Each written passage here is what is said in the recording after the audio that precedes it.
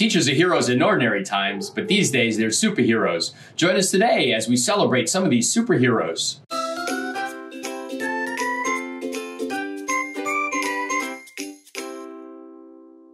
Good morning and welcome. Well, it's been so exciting these last couple weeks talking to teachers and hearing the innovative, creative ways that they've been working with their students and supporting their parents. It's really tough out there. I know for some young students, it's really not that exciting learning with your parent at home. I thought we just stay home and be with your parents all day. Yeah, I know, but the homework's only 3 parts. Oh, I don't want to do 3 parts. I want to do 3 parts later. I feel your pain. I think I want to do a Netflix binge later too myself. Well, don't worry, Johnny. That's why we have superhero teachers like Miss Holly Elliott. Her normal classroom is always active and it's really a hands-on experience. So now she's trying to bring that to the homes of her students. So each week she loads up her car with lots of activities and then goes one by one dropping them off to her students. She leaves some of the resources outside and then she reads the messages left sometimes in chalk by her students, and then is always great to leave them a nice message on the way back.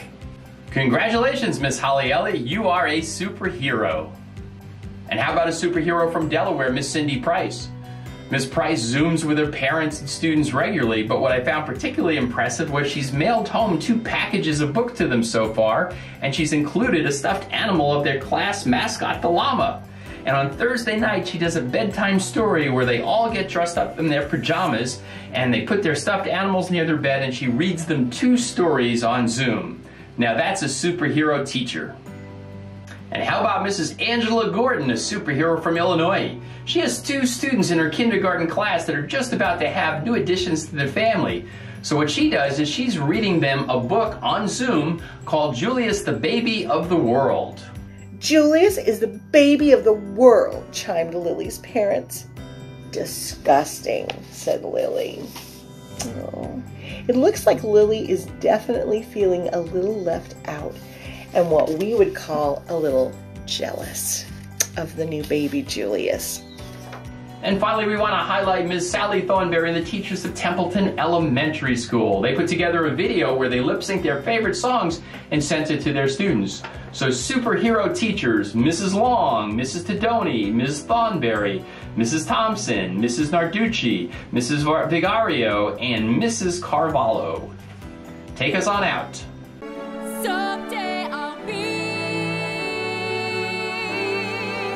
part of your